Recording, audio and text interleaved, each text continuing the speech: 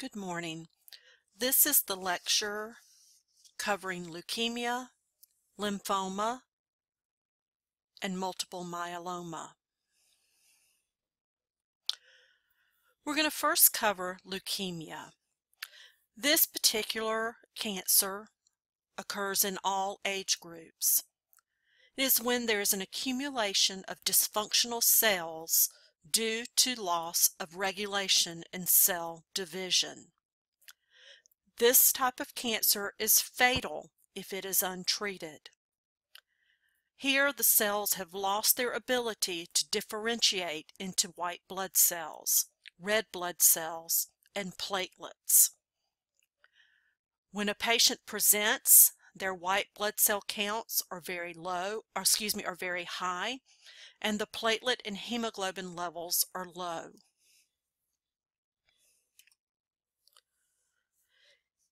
It is now known that all cancers begin with mutation in their DNA.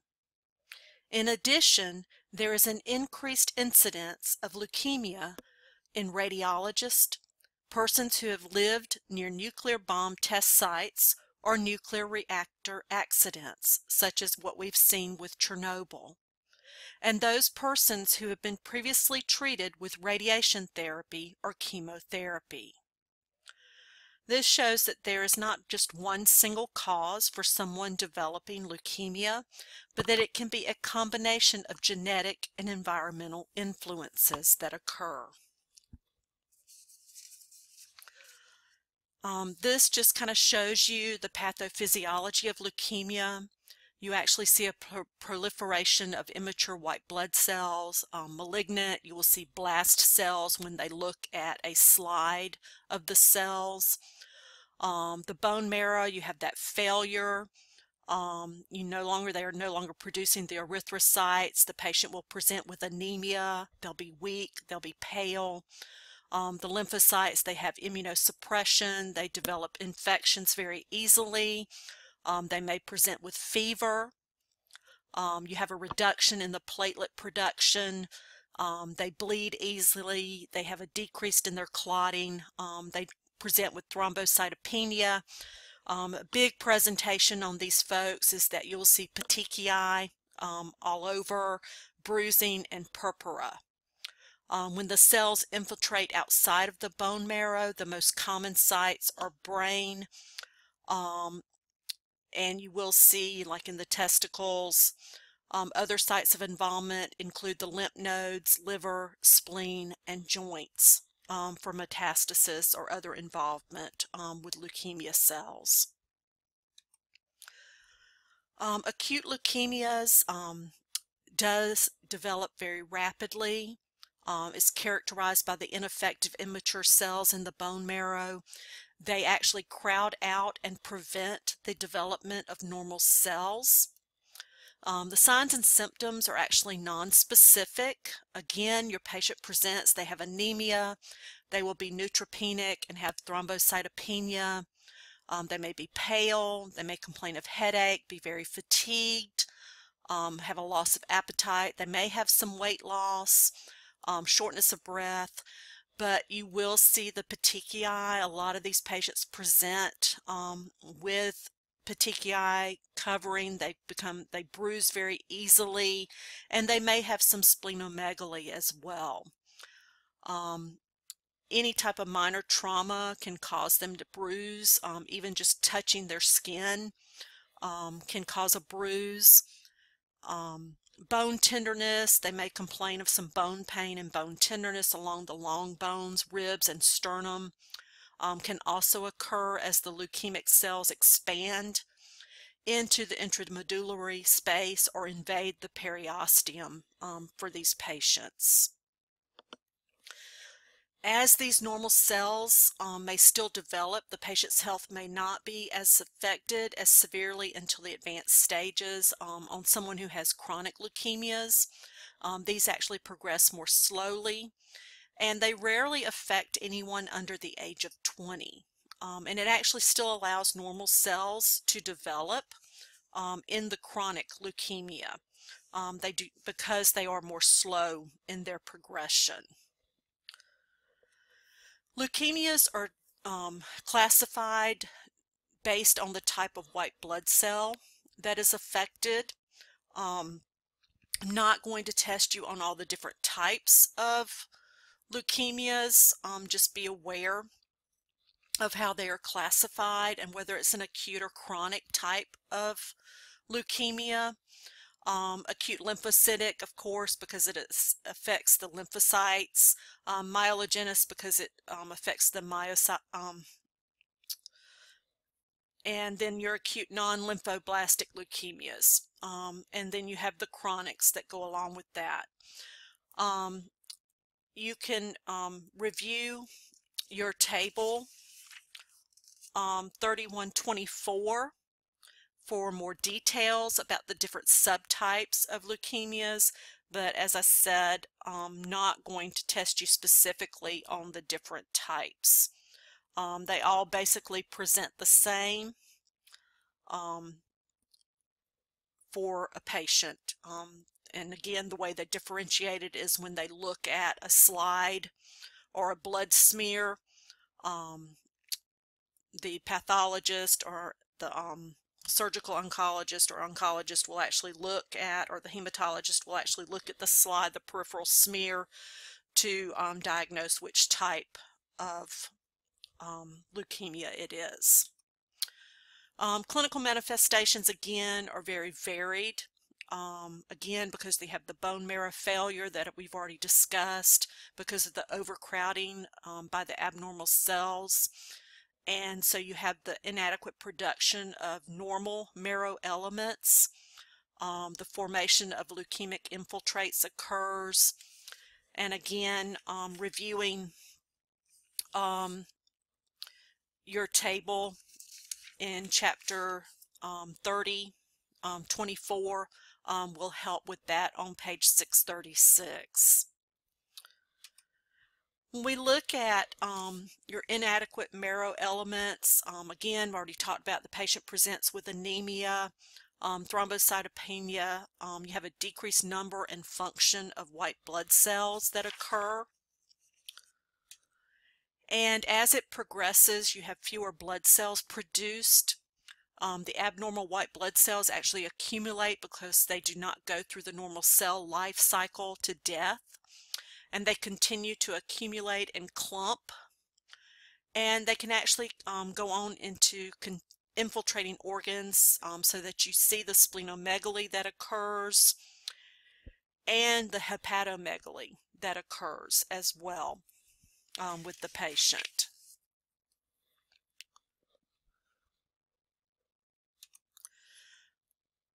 Leukemic cells can cause lymphadenopathy. When you palpate or when patients have scans done, they'll actually notice enlarged lymph nodes. Your patient will complain of bone pain.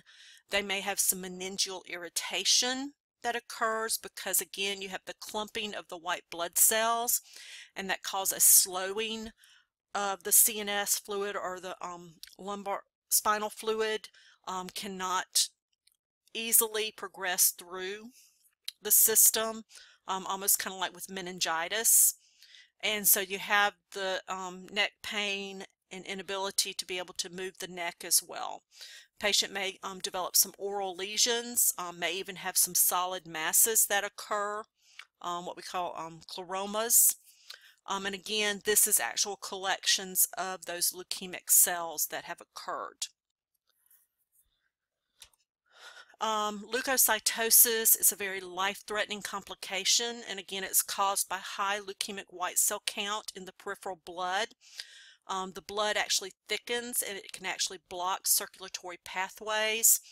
The leukemic white blood cell, or excuse me, yes, white cell count in the peripheral blood is normally greater than 100,000. When your patient presents, if you see white counts in the 100,000s, this is a red flag that this patient is likely presenting with a type of leukemia, as that is not something you would see normally with infections that occur. When we look at diagnosing For the different types, your physician's going to order a CBC with a blood smear. They're going to look at the cells under a microscope. This helps to give a more definitive diagnosis for what type of leukemia your patient has, and it also helps to determine the treatment for this patient. They're going to order a bone marrow aspiration to be done to help confirm the diagnosis. Other studies that can be done, they may do a lumbar puncture. They're going to do a CT scan to detect leukemic cells outside of the blood or the bone marrow as well, in looking at diagnosing and looking at prognosis for your patient.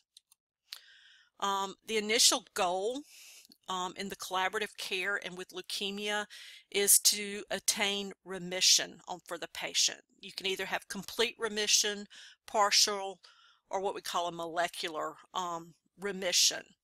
The patient's prognosis is directly related to the ability to maintain remission, and as the patient relapses, their prognosis becomes more unfavorable. The age and cytogenetic analysis often help form the basis of important treatment decisions. In some cases, such as non-symptomatic patients with chronic lymphocytic leukemia, a watchful waiting is kind of done with active supportive care may be seen as the most appropriate for this type of patient. Although the patient may not be cured, attaining the remission or the disease control is a realistic option for the majority of patients. In some cases, cure is a realistic goal. In complete remission, no evidence of overt disease is found on physical examination, and the bone marrow and peripheral blood smear appear normal. In a partial remission, this is characterized by a lack of symptoms and a normal peripheral blood smear, but evidence of disease may still be seen in the bone marrow. Minimal residual disease is defined as tumor cells that cannot be detected by morphologic examination but can be identified by molecular testing. When we talk about molecular remission, it indicates that all molecular studies are negative for any residual leukemia on the patient. So when they're doing chemotherapy to try and bring the patient into remission, there are different stages that occur. The initial stage is called induction therapy. In induction therapy, there's an attempt to bring about that remission. Here they administer high doses of chemotherapy, and they administer them very close together. Then after that, they do administer once a month. It is aggressive. Leukemic cells are destroyed in the tissues, peripheral blood, and bone marrow to eventually restore normal hematopoiesis. These patients can become critically ill as the bone marrow is severely depressed. Nursing interventions focus on neutropenia, thrombocytopenia, and anemia. These patients have to be protected from outside sources of infection. It's very important. Hand washing is very important. Making sure that visitors and other people do not come in that are sick, and that they all utilize good hand washing and hand hygiene. Also need to provide a lot of psychosocial support. Sometimes these patients are put into isolation while they're undergoing the induction therapy as a protection for them. During post-induction or post-remission, here high-dose therapy may be given immediately after induction therapy for several months. This is also known as intensification therapy. Consolidation therapy is started after remission is achieved.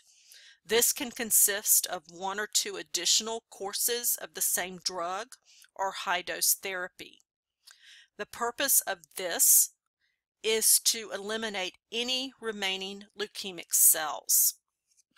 And from here, the patient will be placed on what we call a maintenance therapy. This includes treatment with lower doses of the same drug that was used in the induction, or other drugs given every 3 to 4 weeks for a prolonged period. This is done in an effort to keep the body free of any leukemic cells. As we are talked about when we look at oncologic emergencies, when you think about these leukemic cells being destroyed rapidly, these patients are at high risk for tumor lysis syndrome. So when you review that in the article, keep that in mind as you're listening to this, that these patients have to be monitored very closely, because again, those cells are rupturing, and all of those elements, the DNA, potassium, all of those types of things that are within cells are being released into the system at a very rapid rate and in large numbers, and that can put these patients at high risk for these complications. Combination therapy or chemotherapy is the mainstay of treatment for these patients.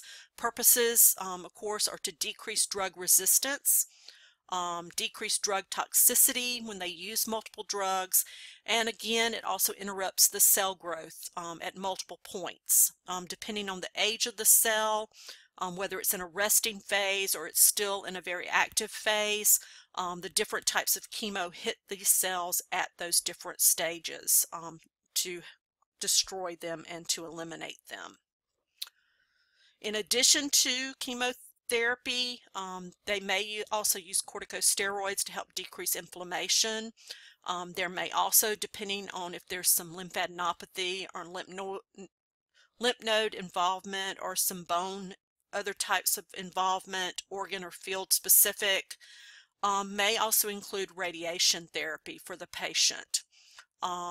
This can also be utilized if they're looking at doing bone marrow transplantation for the patient. Again, they have to destroy any of the bad marrow to look at trying to replace that when the patient is ready. When they do decide on doing any kind of hematopoietic stem cell transplant, here the goal is to totally eliminate the leukemic cells. They're going to use a combination of chemo with or without total body irradiation. And so then they're going to get ready to do the replacement with a stem cell transplant.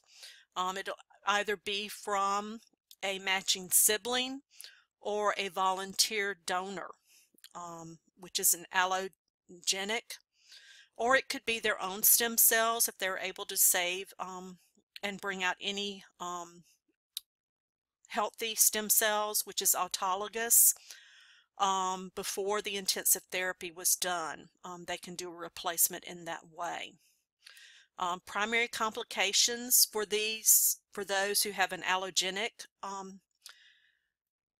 hematopoietic stem cell transplant or graft versus donor disease, and they can also have relapse of leukemia, and of course they can develop infection as well from this. When you look at your assessment from a nursing standpoint, your subjective data you want to know, if you look at table 3026, their past health history. Have they been exposed to any toxins? Have they had chemotherapy in the past, or any surgery or radiation treatments in the past? As this kind of gives you little check-offs for what could be occurring with the patient. You also want to look at your objective. Have they been running a fever? Do they have any lymphadenopathy? Have they been fatigued or lethargic? What does the skin look like? Do they have petechiae? Do they have a lot of bruising? Are they pale? Cardiovascular, again, because they could be presenting as very anemic. Are they tachycardic as the body tries to compensate? Do you hear any extra heart sounds? Are there any murmurs? Gastrointestinal, do they have any oral lesions? Do they have any bleeding? Any other host infections because of the immunosuppression that they've experienced? Do they have any hepatomegaly or splenomegaly that has occurred? When we look at the fact that leukemic cells can invade brain, have they experienced any seizures? Are they having any disorientation or any confusion? Do they have muscle wasting? Are they complaining of bone or joint pain that can be occurring at this time?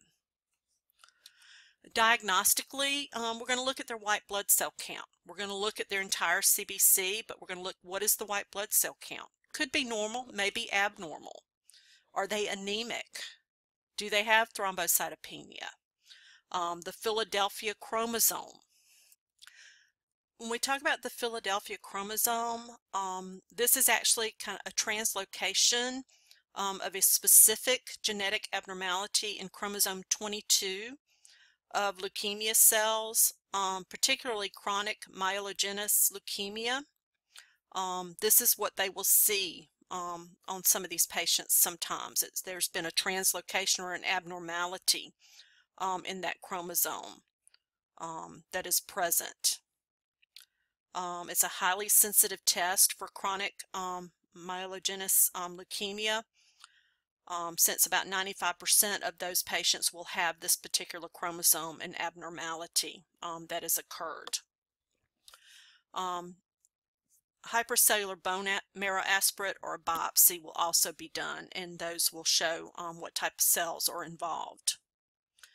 So we have to look at emotional issues, encourage your patient to discuss their feelings, provide reassurance and support, teach relaxation techniques, and encourage support groups or a counselor for these patients. If the patient is taking prednisone, advise them to take it with breakfast or lunch to prevent insomnia, and to notify the oncologist or hematologist if they have mood changes. You also need to teach your patient about the risk for infection, what signs and symptoms to monitor for, and when to contact the physician regarding. Tell them about the potential for hair loss with the chemotherapy, and explain that their hair will probably grow back once therapy is completed. You need to refer them to the appropriate programs so that can be assisted with wigs. Explain to them that their skin can become dry and become more sensitive to sunlight, so they will need to wear sunblock and wear protective clothing when they're out in the sun. Encourage the patient to pace their activities, rest frequently to help reduce the symptoms of fatigue. You need to discuss the potential for chemotherapy-induced sterility. For males, review the need to prevent pregnancy in their partner because chromosome damage to sperm can negatively affect the fetus. Talk with them about sperm banking and provide the resource information to them. Female patients need to be taught that treatment can cause menstrual changes and menopause-like symptoms and make them more susceptible to vaginal infections. Younger females may want to bank their eggs or freeze their eggs or prior to treatments,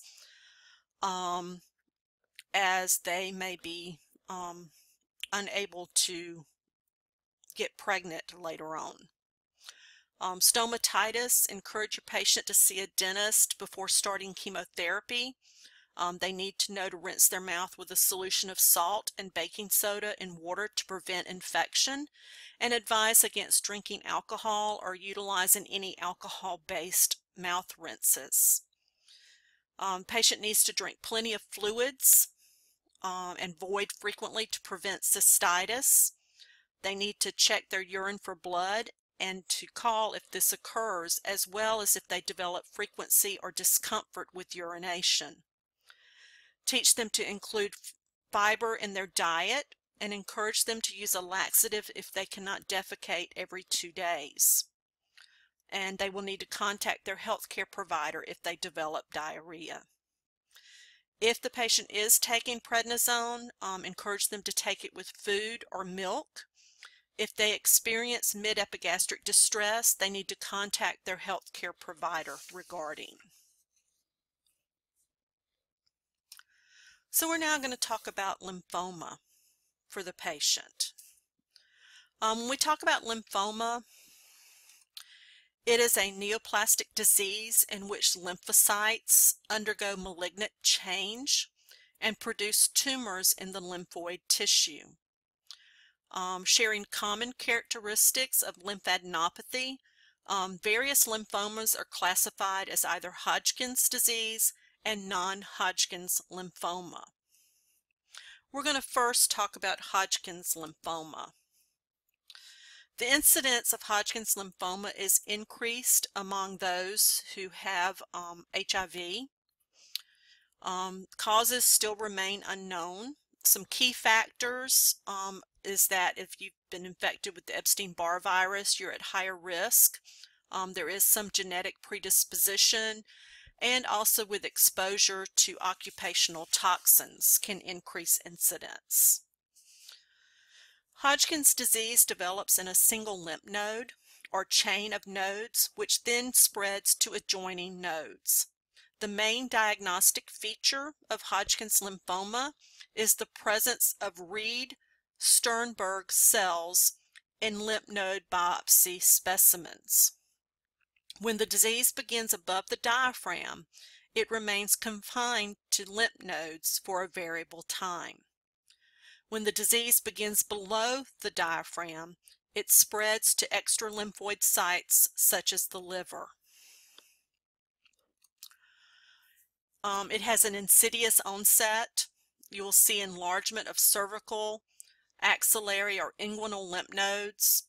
The second most common location is a mediastinal node mass, and a lot of times they will do PET scans for these folks, looking for where the locations are, and it's a lot of times they will find the mediastinal masses initially on these patients. This is an example, it's an extreme example of an enlarged cervical lymph node. I really can't imagine anyone allowing this to get this large.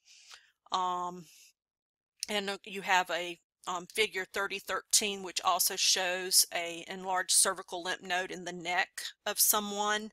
But on this you can see in here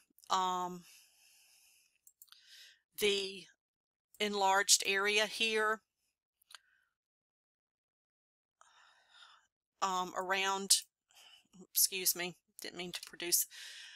In here you can see the lymph nodes right here in the cervical area of the neck and along the back of the neck of the patient that are enlarged. Using diagnostic studies, they will stage the disease in order to determine the presence or absence of any systemic symptoms. And then it's either indicated as an A, like stage A, stage B, A, 2A, 1A, and when they put an A on that, it means that there are no systemic symptoms that are occurring. If they stage it as stage 2B, that means systemic symptoms are present in the patient. The disease can be localized or it can be diffuse. And final staging is based on the clinical stage, or meaning the extent of the disease, as well as whether or not there is presence of B symptoms. Treatment will depend on the nature and the extent of the disease. When we look at it in stage 1 of Hodgkin's disease, the involvement is still just in a single lymph node. The patient will have unexplained fever, they may have some night sweats, may have some malaise, and some generalized pruritus that occurs. When we talk about stage 2, there's usually involvement of 2 or more lymph nodes on one side of the diaphragm. In stage 3, there is lymph node involvement above and below the diaphragm. In stage 4, there is involvement outside of the diaphragm, such as the liver the bone, marrow, and the lung. Additional features such as an elevated sedimentation rate can occur, especially when you see a patient age greater than or equal to 45 years. It's more common in the male gender for Hodgkin's lymphoma, and presence of a large mediastinal mass and low serum albumin. The hemoglobin can be low, and you can have low or high lymphocyte counts. Can move this person from an early stage 1 or 2 to an unfavorable prognosis as well, which can warrant more aggressive therapy for the patient than initially would be needed if these symptoms were not present. In Hodgkin's lymphoma, on the clinical manifestations, the nodes remain movable, they're non-tender. They're painless unless the nodes actually exert pressure on any adjacent nerves, and as they become larger, they may be putting pressure on the nerves. Patient may experience some weight loss, some fatigue and weakness, fever and chills, some tachycardia, and again, some night sweats may occur. When we talk about the B symptoms, again, the initial symptoms correlate with a worse prognosis. The things that we call B symptoms is fevers greater than 100.4, drenching night sweats, and a weight loss that exceeds 10% in 6 months. For some reason with Hodgkin's lymphoma, after ingestion of even small amounts of alcohol, individuals will complain of a rapid onset of pain at the site of the disease. This is cause of this, alcohol-induced pain is really unknown. It just particularly occurs for some reason.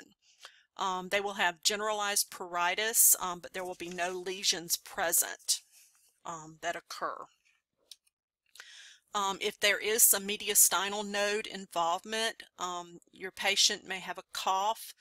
They may have some dyspnea, some stridor, or some dysphagia, again, as that enlarged mediastinal node is causing some compression there on the nerves and on any of the other chest area or thoracic involvement. In advanced cases, there can be hepatomegaly, splenomegaly. You will see anemia, and again, of course, you can see physical signs depending on the disease location. We look at other physical signs as in when they have intrathoracic involvement.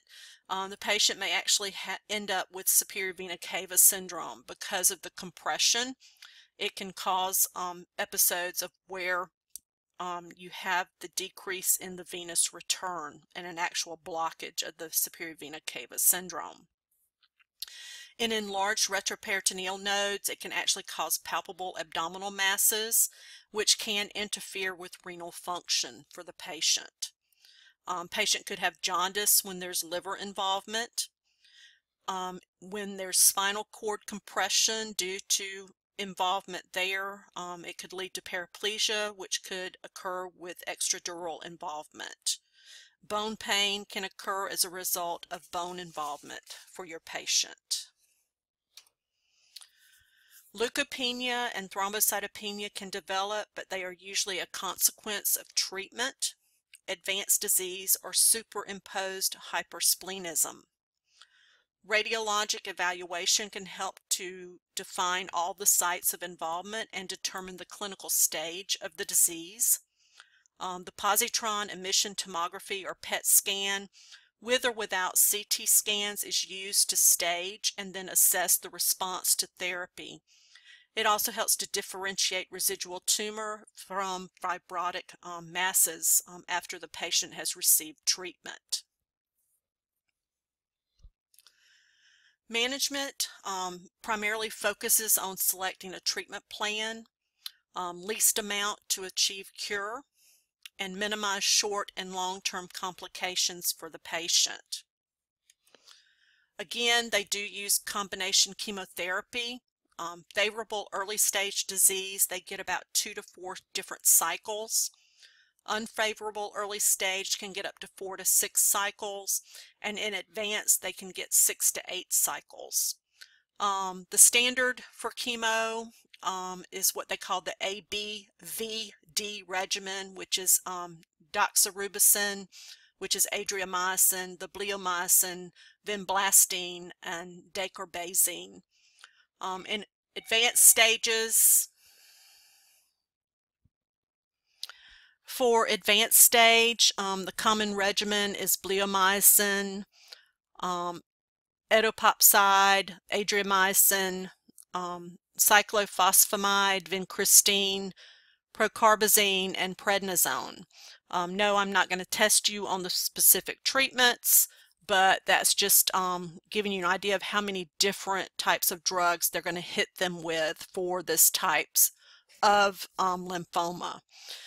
They can do intensive chemotherapy with or without the use of autologous or allogenic hematopoietic stem cell transplant, and they also may use the hematopoietic growth factors. Can be the treatment of choice for advanced refractory or relapsed Hodgkin's lymphoma. We discussed in regards to relapsed, we're talking stages 3B and 4 for these patients when they're using that. Radiation can be used as a supplement. It will vary on whether they use it. It will depend on where the site of the disease is at and whether or not there's still any presence after they've received chemotherapy. The response to therapy is determined by repeat CT and repeat PET scans, and they may actually do another bone marrow biopsy to see how the response has been for the patient. There is a variety of chemotherapy regimens and some newer agents that are being utilized for these patients who have relapsed or have refractory disease. They hope that once remission is obtained, a hope for curative options may be intensive chemotherapy with the use of stem cell transplant. Stem cell transplant has allowed patients to receive higher and potentially curative doses of chemotherapy while reducing life-threatening leukemia. Combination chemotherapy works well because, as we saw in leukemia, drugs are used that have an additive anti-tumor effect without increasing the side effects that they experience. Therapy has to be aggressive. There can be some potentially life-threatening problems in an attempt to achieve the remission, and maintenance chemotherapy does not contribute to the increased survival once complete remission has been achieved.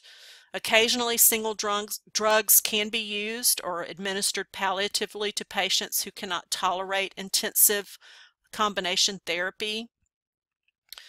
And a serious consequence of the treatment for Hodgkin's lymphoma is that they can develop secondary malignancies later, as well as potential long-term toxicities from their treatment, such as endocrine, cardiac, and pulmonary dysfunction.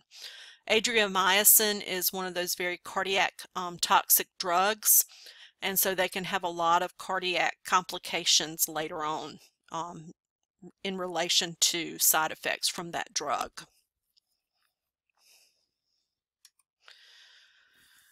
The risk of secondary malignancies is about 5% and generally occur within the first 10 years after their treatment for Hodgkin's lymphoma. It's most commonly, common secondary malignancies you'll see are acute myelogenous leukemia, a non-Hodgkin's lymphoma, and sometimes solid tumors can occur. When you look at your nursing and collaborative management, if these patients do receive radiation, need to make sure the skin in the radiation field is taken care of. Monitor their psychosocial considerations and, again, the fertility issues that occur, and overall better prognosis than many cancers. Nursing care for Hodgkin's lymphoma is based primarily and largely on managing the problems related to the disease, such as pain due to the tumor, complications of severe vena cava syndrome, pancytopenia, and other side effects of the therapy. Because the survival of patients with Hodgkin's lymphoma depends on their response to treatment, supporting the patient through the consequences of treatment is very important. The prognosis for Hodgkin's lymphoma is better than that for many forms of cancer or leukemia, but the psychosocial considerations are just as important as they are with leukemia. The physical, psychologic, social, and spiritual consequences of the patient's disease must be addressed.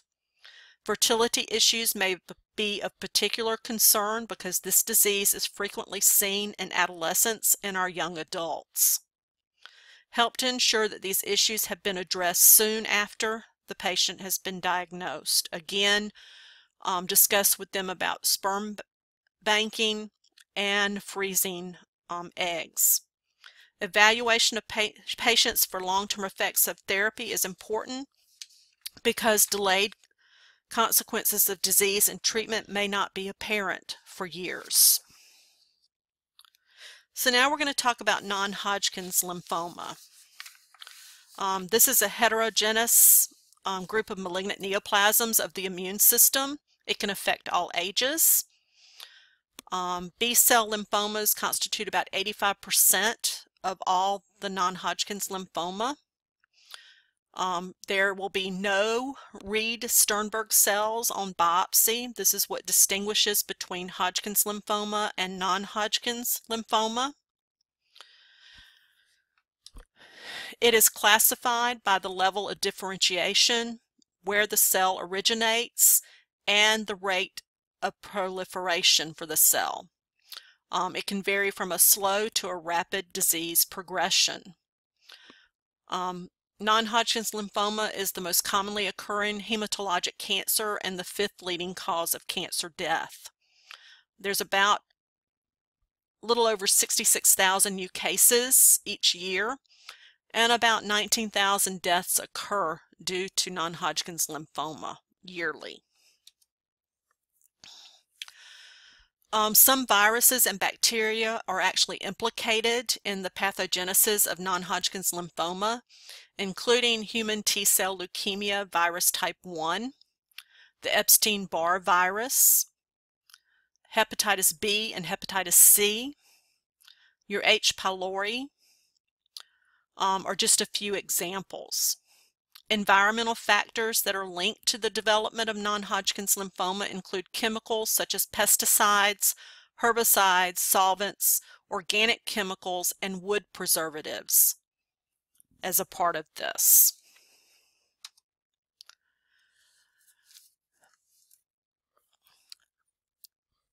Non-Hodgkin's lymphoma is most common in those who have an inherited immunodeficiency syndrome, have used immunosuppressive medications, or received chemo or radiation in the past.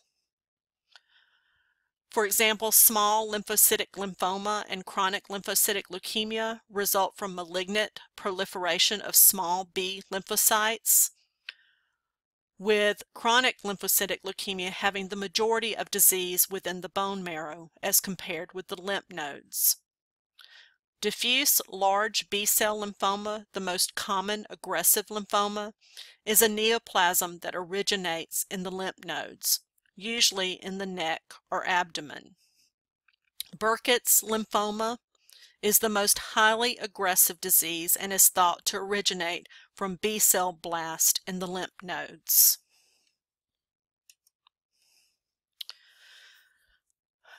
In non-Hodgkin's lymphoma, it's widely disseminated disease. It's usually present at the time that the patient is diagnosed. They have painless lymph node enlargement, and that is their primary clinical manifestation. The lymphadenopathy can wax and wane, and because the disease is usually disseminated when it is diagnosed, other symptoms will be present, depending on where the disease has spread. They could have hepatomegaly with liver involvement. They can also have neurologic symptoms if they have CNS disease. Non-Hodgkin's lymphoma can also manifest in non-specific ways, such as an airway obstruction, hyperuricemia, and renal failure from tumor lysis syndrome. They could also present with pericardial tamponade, and they could present with gastrointestinal complaints as well. Patients with high-grade lymphomas, you'll see lymphadenopathy, and you'll also see the B symptoms of the fever, the night sweats, and the significant weight loss, the 10% in 6 months or greater than 10% in 6 months. Non-Hodgkin's lymphoma is classified based on the morphologic, genetic, and immunophenotypic cell surface antigens and the clinical features that are seen. Precise histologic subtype identification is extremely important. A lymph node biopsy established the cell type and the pattern. And unfortunately, the prognosis for non-Hodgkin's lymphoma is not as good as that for Hodgkin's lymphoma. Identifying what category, along with the gene expression patterns, is useful in determining what type of therapy is going to be done for these patients. Additional factors known as the International Prognosis Index may be considered for each subtype to help select the appropriate treatment for these patients. Factors that are considered may include the clinical stage, the number of extranodal sites, the serum lactate dehydrogenase, their white blood cell count, the hemoglobin, and the patient's age and performance status. Immunologic, cytogenetic, and molecular studies are also useful in helping to make these therapeutic decisions, and also in assessing the prognosis of the patient. They may also do studies looking to see if there's any tumor lysis, and they will also screen for hepatitis, HIV, and H. pylori. Skin biopsies and bone marrow biopsies and lumbar punctures may also be done to help with the prognosis and treatment decisions.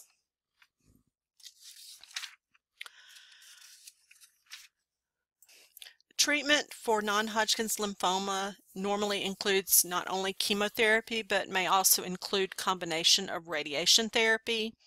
There is a table 3029 on page 644. I'm not going to test you on specific combinations of drugs, but just know that in the different types that there can be combination of chemo and radiation for treatment.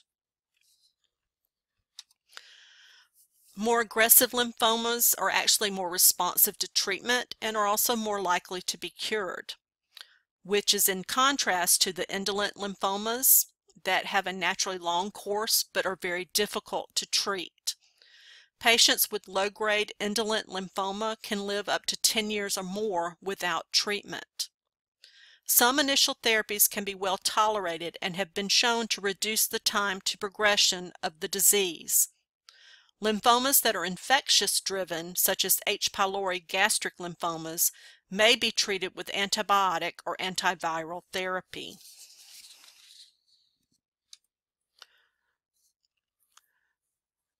Use radiation precautions when you're caring for patients, and you need to teach your patients about safety issues and how to minimize risk of radiation exposure to staff and to others and to their family members. Review this in the chapter on radiation treatment for the oncology chapter.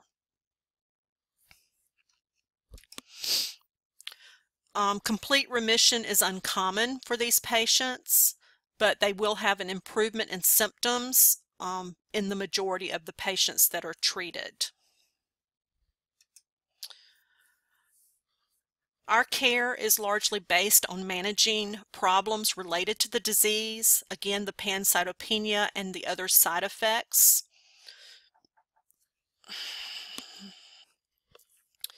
Problems related to the disease may include pain caused by the tumor, spinal cord compression, or tumor lysis syndrome.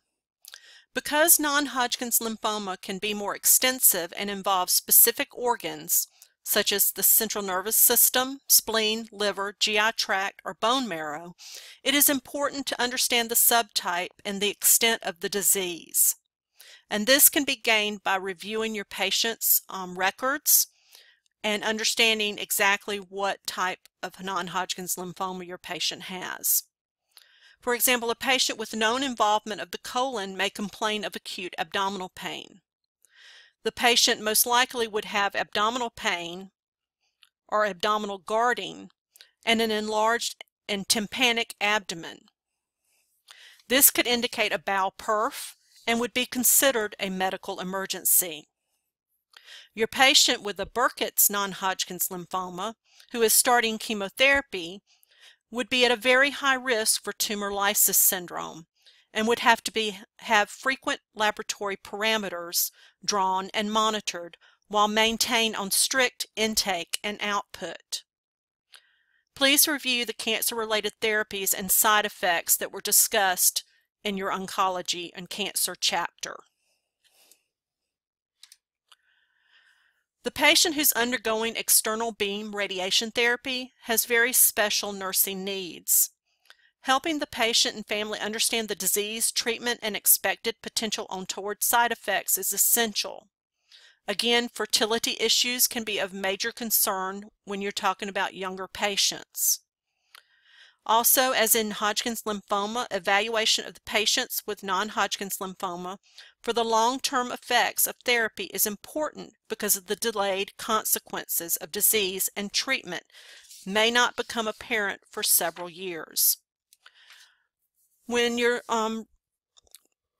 reviewing in the chapter on oncology and the radiation and the effects, again, the external beam, we're talking about the skin issues.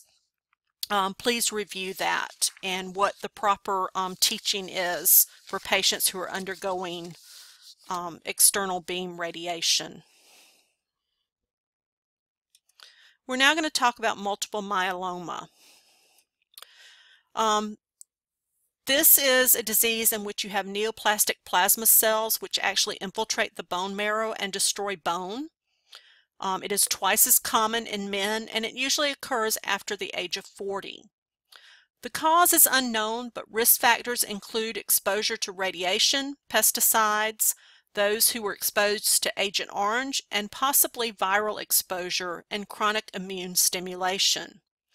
The incidence is increased among those who work on a farm, who work with petroleum, wood, and leather workers, and it is high amongst African Americans. It is an illness that develops slow and insidiously. Symptoms do not appear until the disease is advanced. Skeletal pain is the major manifestation. Pelvic, spine, and rib pain are the most common. Osteolytic lesions are seen in the skull, ribs, and vertebra, with ensuing compression of the spinal cord with collapse. Loss of bone integrity can lead to pathologic fractures for your patient. Bone degeneration can cause loss of calcium, which leads to hypercalcemia, which can cause renal, GI, or neurological manifestations such as polyuria, anorexia, confusion, and ultimately seizures, coma, and cardiac problems. High protein levels can result in renal failure from renal tubular obstruction and interstitial nephritis. The patient may also have problems with anemia, thrombocytopenia, and neutropenia, which are related to the replacement of the normal bone marrow with plasma cells. This is just an example of an X-ray of a patient's proximal humerus. The darkened area is actually the myeloma, or the osteolytic lesion on the X-ray that you're seeing there that has the arrow pointing. Collaborative diagnosis and staging. The blood work is going to reveal an anemia. You're going to see hypercalcemia, very elevated calcium levels on your patient, and elevated serum total protein.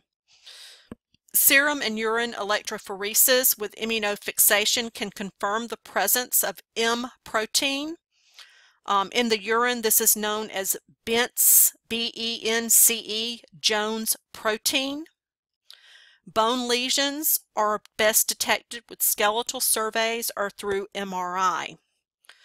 Bone marrow biopsy will show malignant plasma cells, giving a definitive diagnosis. In staging of myeloma, it can be based on one of two methods. The first is by looking at the amount of M protein in urine or blood, calcium and hemoglobin levels, the number of bone lesions, and renal function. The second is based on serum levels of albumin and beta-2 macroglobin present. Multiple myeloma is seldom cured, but treatable. We can relieve the symptoms. For early stages, we use corticosteroids, we can use chemotherapy, some biologic therapy, and stem cell transplant may be used. Ambulation and hydration are used to treat hypercalcemia, dehydration, and potential renal damage. Weight bearing helps the bones resorb some of the calcium, and fluids dilute calcium and prevent protein precipitants from causing renal tubular obstruction.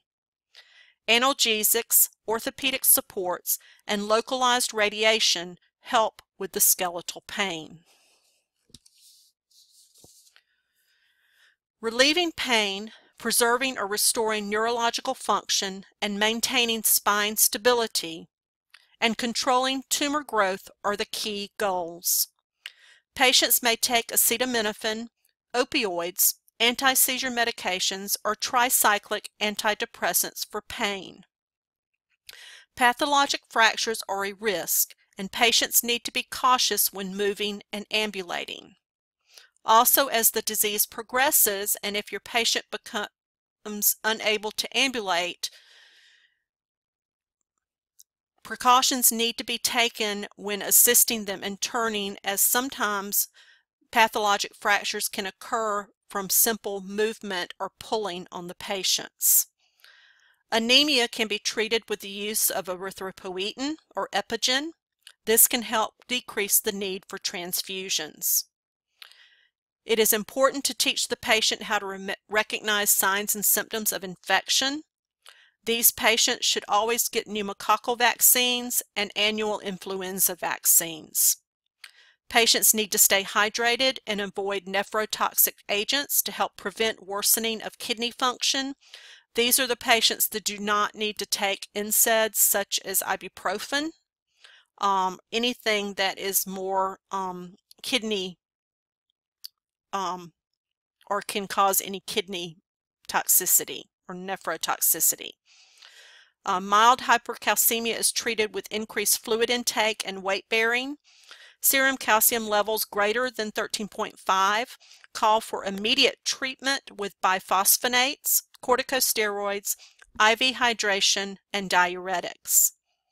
Plasmapheresis can decrease serum viscosity in an emergency when needed. Hydration is very important, again, to minimize problems from hypercalcemia. IV fluids may be administered to attain a urinary output of 1.5 to 2 liters per day. Although tumor lysis is rare, once chemotherapy is initiated, allopurinol may be given to help prevent any renal damage that can occur.